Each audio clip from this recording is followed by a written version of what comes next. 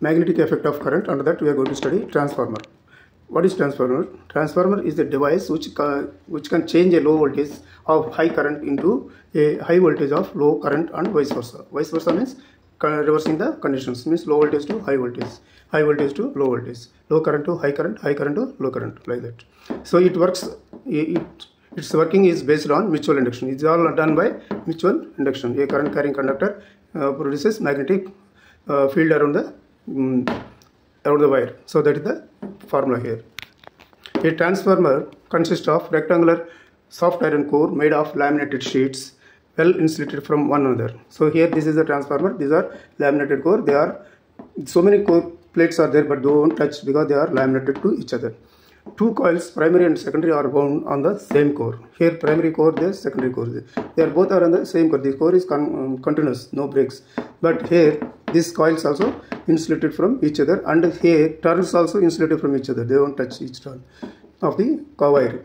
So the source of alternating EMF is connected to the primary coil. So here the source of alternating current is connected to the primary wire, and load resistance on which output is connected is connected to the secondary coil. Here secondary coils, the load is connected.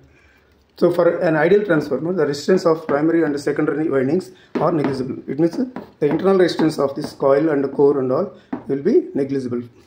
So there are two types of transformers. One is step-up transformer, and second one is step-down transformer. What is step-up transformer is it converts low voltage of high current into high voltage of low current. So it converts low voltage of high current into high voltage of low current. So step up means high voltage will be produced here. Then in step up transformer, the number of turns in the secondary coil is greater than the number of turns in the primary coil. See, number of turns in the secondary coil will be more because the turn per voltage is to be multiplied. That's why this turn will be more, voltage will be more. Step down transformer, it converts a high voltage of low current into a low voltage of high current. Step down means the voltage, only talking about the voltage. That step down means high voltage is supplied, low voltage is taken out.